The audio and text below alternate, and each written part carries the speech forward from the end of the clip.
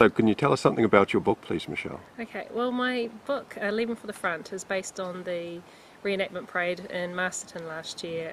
100 soldiers left at Masterton for the front for World War One, and the town reenacted the parade, and we were in the parade and we dressed up for the day, and it was a very special day for us, and we decided that, I decided that I wanted to make it into a book. And that's the premise for it, but it's told in Christopher's voice and Christopher's eyes, and making it accessible for children, and looking at how they look at these events and look at war and their emotional understanding of it. So how old is Christopher, your son? Okay, well, he's 7 now, but at the time of the parade he was 6.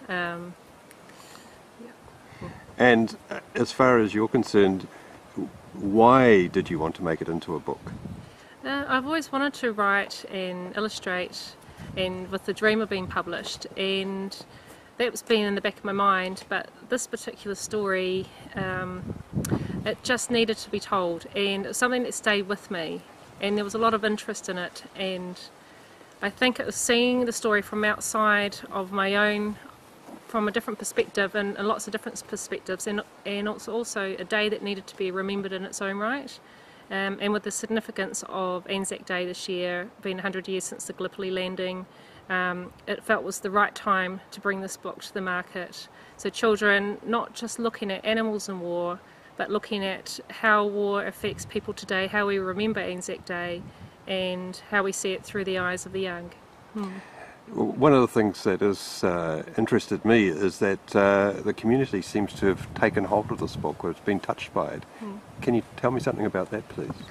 Yes, was actually, I think it always started that way, even from before the book, even when we got dressed up, the community seemed to embrace our story, just from us looking at the history of our house and taking an interest and wanting to be involved, even though we didn't organise the day.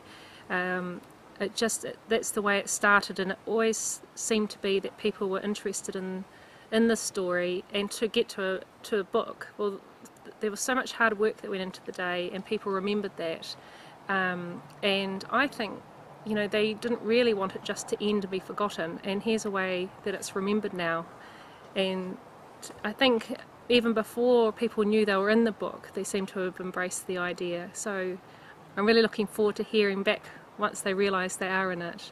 They're making it more special, so it's personal, but it also links them and appoints them to what part they had.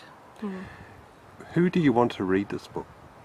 I think, well, it's not just a children's book, and I wouldn't even give an age limit, because there are so many layers to it, and the layers are told through the art. Young children can read it, kindergarten children we can read to, young primary school children can be read to, older children can read it themselves. But it's a story for parents and grandparents to share, whether it's Anzac Day, whether you have a connection to the town, whether you like New Zealand stories, something about home, and it's a community story. So I think it's a story that reaches a lot of people.